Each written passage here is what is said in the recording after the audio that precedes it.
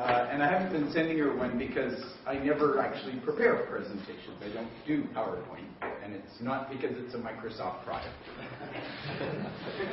Well, it's not owned.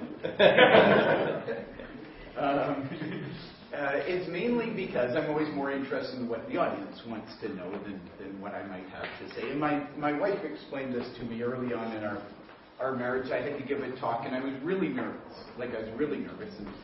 And she sat me down and said, Bob, all you have to do is focus on one thing you know that your audience doesn't know.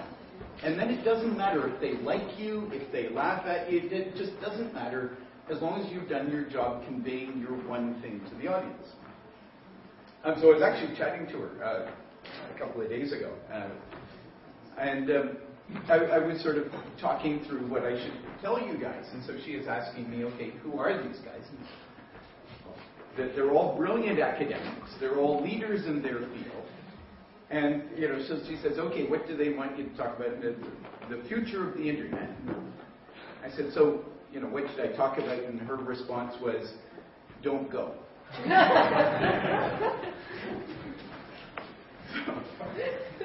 So I've been stewing. That's been my challenge, and that's why you haven't received anything from me. And I've decided that there's one topic I might know a little bit about. At least I have a couple of fun stories about. And it's the concept of the free market. The one that George Bush was going on. And in fact, because I like to challenge the audience a little bit, I figured I'd stand up here and defend George Bush. What do you think? We're going to leave that alone. I'm going to defend free markets. And the key thing to remember about free markets is they are not sufficient in the organization of human activities. And no thinking people, and I'll leave George out of this, would ever try and argue that free markets are sufficient. Larry Lessig, who I think is brilliant, talks about market failures, things that the Creative Commons needs to do because given that there is government legislation on the one side that isn't working very well, how do you fix it? And that's a big part of why he has been working at this Creative Commons project for 99 years. Sorry? 4.5 years. 4.5 years. I'm very impressed, by the way, with those numbers. Like, there are 4 million pieces of content? 40. 14? No. 40 million. Yeah, 2 million last year, 40 million this year. Holy cow. I ran a thing very briefly after our experience at Red Hat called the Center for the Public Domain. The mission to it, Mark Ewing and I funded this thing because we were worried about open source and we were saying, okay, what can we do to contribute back to all this huge open source community who had helped Red Hat become so successful? But every single open source project you could name was getting funded at the time, so we couldn't just do more software.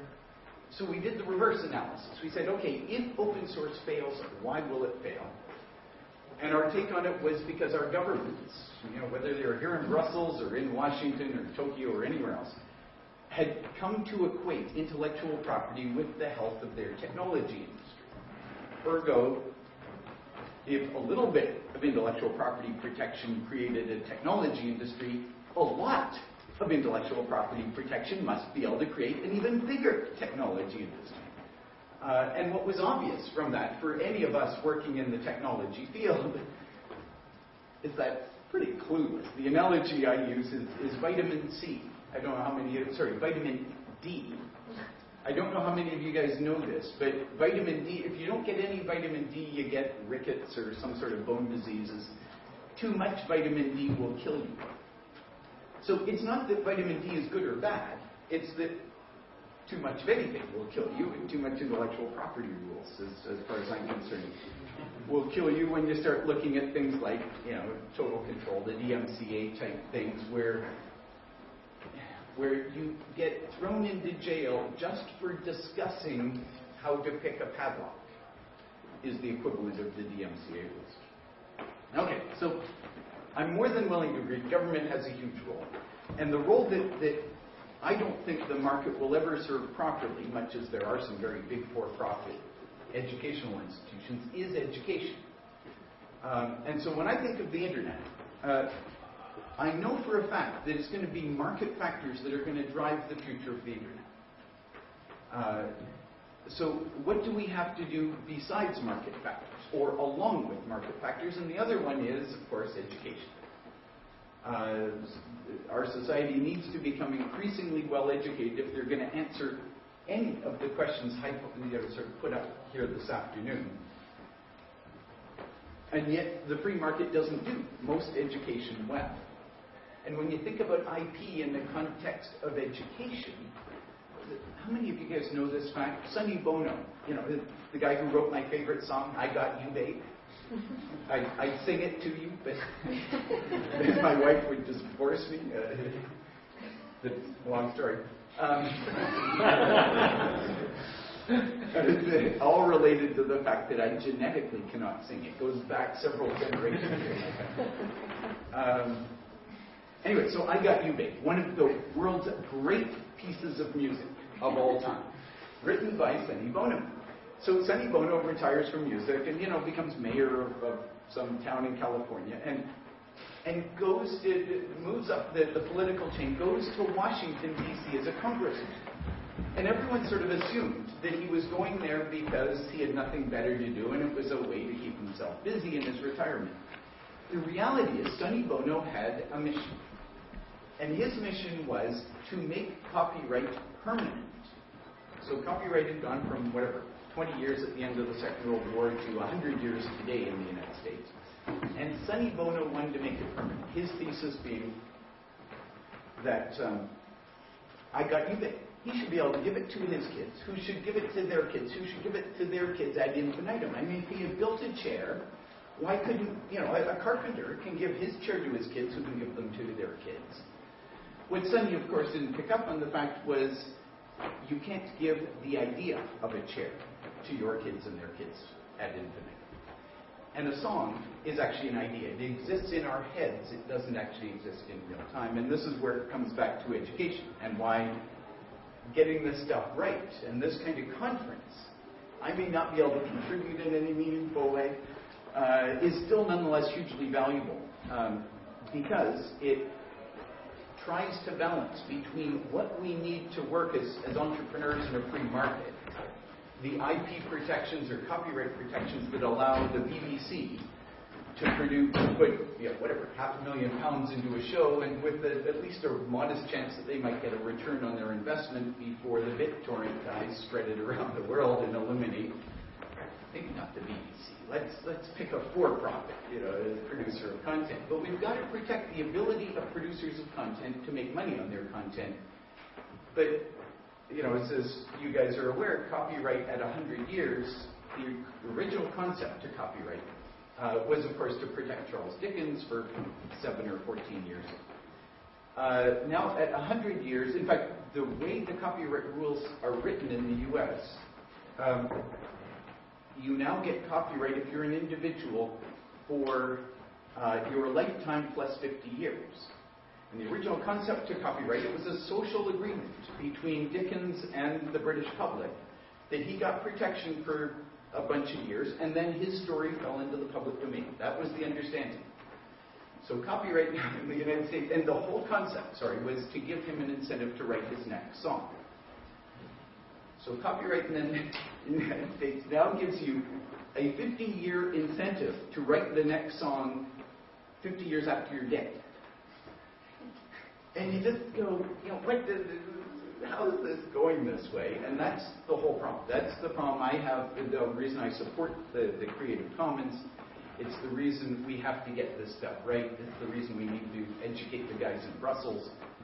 Because you have to get that understanding of how the free market works, what the protections that the producers of content need in order to profit from their content so that they will make the investment, versus what we as a society need so we can educate the next generation of Sonny Bonos.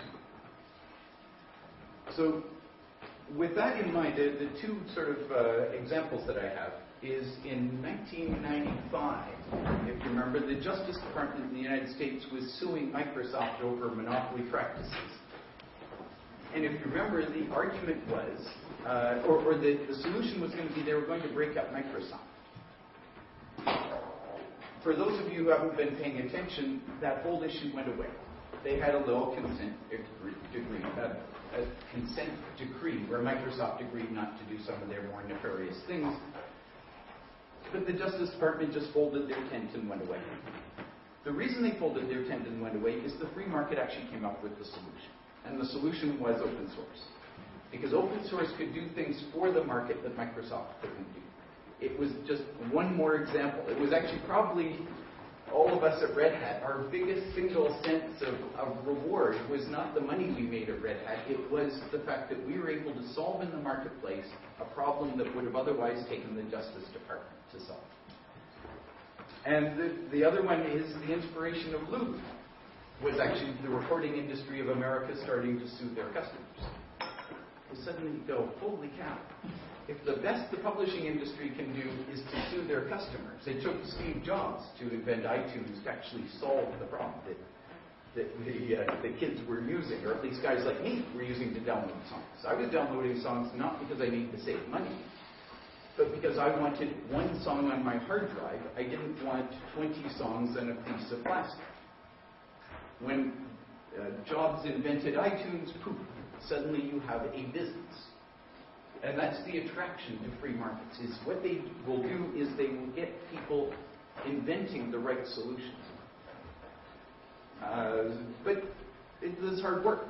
Free markets don't work by themselves. They work within a structure. Think of it as a football game. Actually, I was explaining this to one of you, and they said, do you actually think business is just a game? And there's actually a real parallel with games, which is if there is not a set of rules, you can't play football. Using the European term, because where's the out-of-bound rules? What are you allowed to do to the other opponent? How big's the goal? You need a whole bunch of precisely defined rules for a whole bunch of teams to play that game at a level playing field. You need the same rules in order to allow a free market to work properly. So when you see free markets not working properly, it's seldom the problem that free markets don't work. The problem that the set of rules that the government in the jurisdiction you're looking at, they haven't got the rules right. And on IP, I don't think we have the rules right. But don't kid yourself that the future of the internet is going to be defined by altruism or by some great invention. It's going to be driven by the Googles and the Yahoos and the guys who generate all this money and the venture capitalists who are funding the next generation of Googles and Yahoos. And that's why discussions of economics are so important, because the economics will determine what we work on next. And with that, what questions do you have, Ben? You must have a question, given that I didn't submit a proposal. Some comments on the open source and the free market